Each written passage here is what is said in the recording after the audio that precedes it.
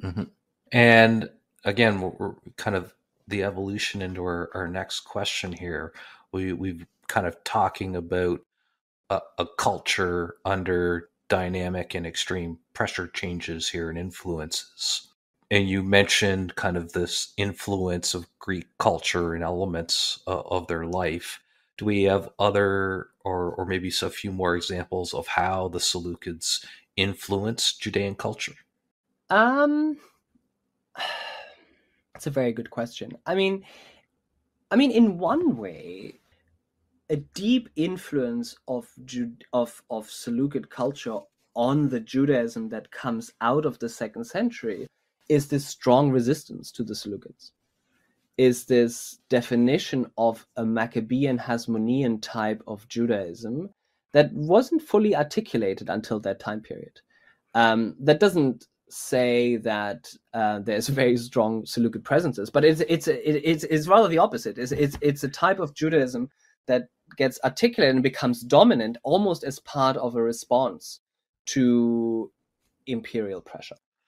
So this might be trying to draw some context for the audience here. This would be potentially similar to the way that Athenians might define themselves as not Spartan. Yeah, absolutely. In a way, I mean, the in many communities in the Eastern Mediterranean, for example, the ancient city-state of Babylon, Hmm. the priests continue to have their council, and they interact with the Seleucid overlords as they interacted with previous kings and empires beforehand. But we don't have any evidence of that priestly class to have a strong visceral response to the Seleucids. It almost has no impact. It leaves very little trace. Yeah. In Judea, again, we could say almost that there's relatively little trace. It seems to be striking that for a certain time in the early second century, I mentioned earlier the period of the 170s, that there seems to be a period in which Greek adaptation of Greek influence seems to become quite popular. Is it because it's pushed very hard, or is it just becoming popular? But that from the period from the 160s onwards, that really it seems to be a refocus and a redefinition of what Judaism is and how it's not what's on the outside. It seems to be also a period of a community that's kind of turning inwards Hmm. rather than becoming this international community. I mentioned the city of Maresha in Idumea in the south, right? Yeah. Uh, Maresha in Idumea clearly adopts mountains of elements from Phoenicia, from Egypt, from the Greek world, from Judea. Um, the Judeans do that too. It seems that they're adopting the ritual baths, for example, from the south. But it seems to be a period of really focusing inward, and that is something that is very rare. But you could also argue that perhaps without the imperial environment, that the directions could have been quite different. And is there any examples of kind of the reverse of this happening? Does Judean culture impact the Seleucids in any significant way? The Seleucids are so hard to grasp for us. It's so hard to say what is actually Seleucid, right? So in a Yeah. way that is very difficult. I mean, one thing, just to go back to your previous question, one thing that seems to persist in some forms of Judaism is the Seleucid era. My colleague Paul Kosman has written this wonderful book on the Seleucid era, and I mean, something that was well known beforehand, but really that the counting of the Greek years is something that it continues to exist in rabbinic scholarship, right? Those Greek years that are always referred to is always the Seleucid era. Really? Going back to your question, I'm sorry Yeah. for taking us hostage here and going Yeah. back. It's very hard to say. I mean, Judea continues to be deeply ingrained, even though it's turning itself on the inside a little bit.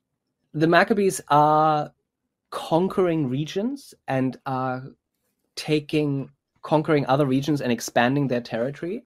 They're also enslaving large groups of populations in the region, and presumably those get sold off to via Seleucid slave markets. This doesn't impact the Seleucid Empire as a structural thing, but there must be continuous exchange, right?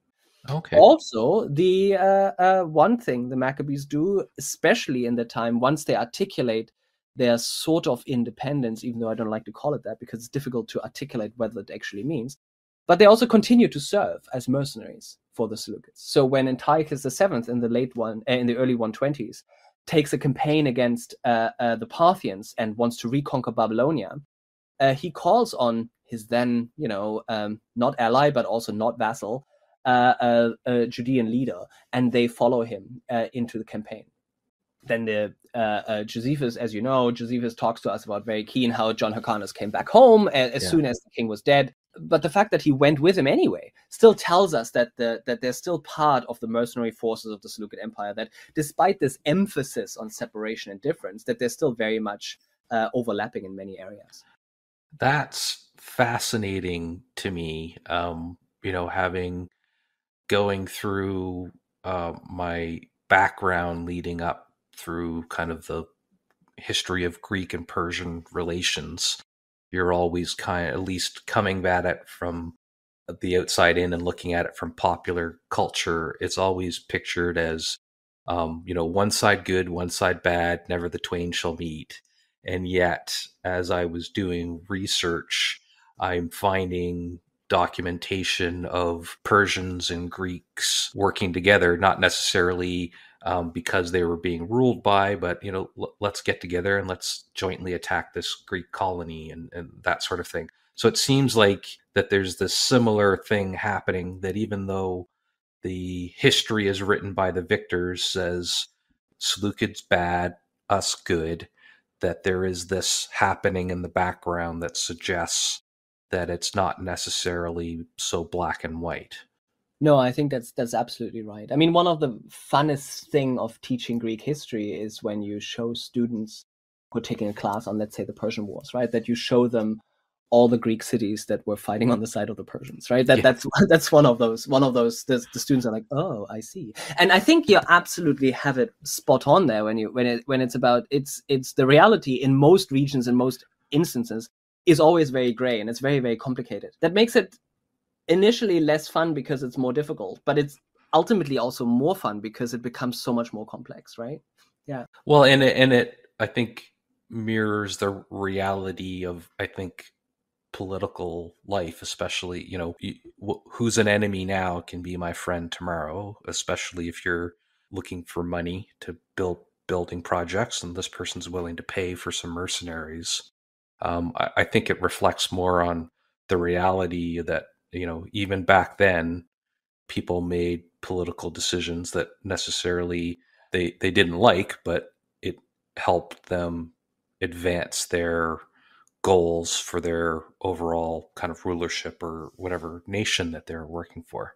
Yeah, I think that's right. And that's very, very fair. I mean, one thing one should qualify is the Hasmoneans that are expanding their kingdom, whatever we want to call it, in the first century. In the late second and first century, there's also something that's different about it, and that really is when we look at the material culture, there seems to be this inward turning and this kind of no longer continuing to use the same material culture that was used before, kind of going back to some other things. So there is a certain conservatism in there that makes it a little bit different and interesting, but that doesn't mean that at the same time people still serve as mercenaries, as we discussed. Yeah.